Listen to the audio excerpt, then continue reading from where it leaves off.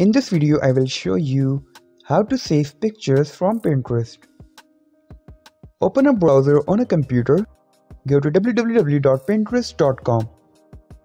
Log into your Pinterest account. If you do not have an account, create one. Find pins that you like. Click and open a pin that you like. Next to the red Save button, select the board that you would like to save it to. Then click Save.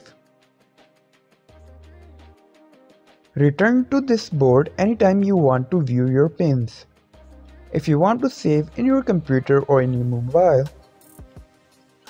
mobile, so try these steps. Find picture that you like. Tap or click on three dots. Then select Download Image. It will be saved as a JPEG file. There is also a problem with this video, so ask about the comments.